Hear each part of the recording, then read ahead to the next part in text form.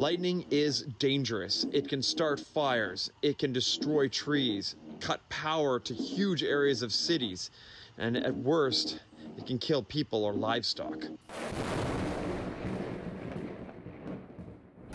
Lightning is the single biggest danger in storms. It's as fascinating as it is deadly.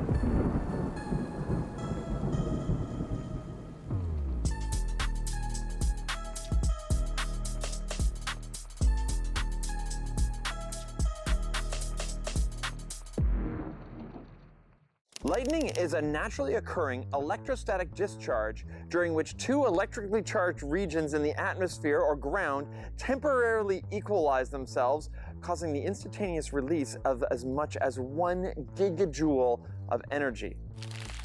That's enough energy to power your house for almost 9 days. Lightning is created by the separation of charges within the cloud by the movement of ice crystals and groupal. When groupal particles collide, they produce smaller ice crystals.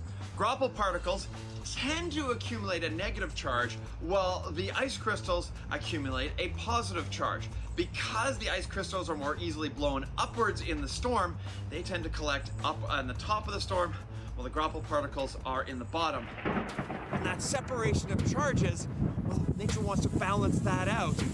That balancing act is what you see. Talk about lightning.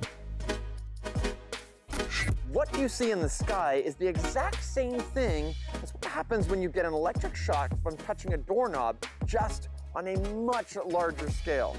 Things can get dangerous when it strikes the ground. How does that happen? This is going to get very complicated. First, charges separate in the clouds. Then, a channel of negative charge comes out of the bottom of the cloud towards the ground, a stepped leader. These often split, creating a tree-like pattern. The stepped leader induces positive charge channels to rise from tall objects and the ground. When the two channels connect, a massive movement of electrons begins. There's a large drop in resistance along the entire channel, and the negatively charged electrons travel down the conduit to the ground. The electrons can travel at 1/3 the speed of light. The electrons then travel away from the strike point in every direction and cause huge voltage differences in short areas, called step potentials. These cause more deaths than anything else in the lightning stroke. Electricity can travel up one leg, across the heart, and down the other, creating heart attacks in victims. So when it comes to lightning safety, what's your best bet? Well, we have a saying, when thunder roars, go indoors. And if you can't go indoors, you can jump in the car. Now, are you safe in the car? Yes, you are. You're actually really safe from the lightning. But is it the rubber tires? No, it's not the rubber tires. See, the lightning just jumped, whoa, just like that, from that cloud down, no problem. It can have no issue whatsoever jumping from here down to the ground.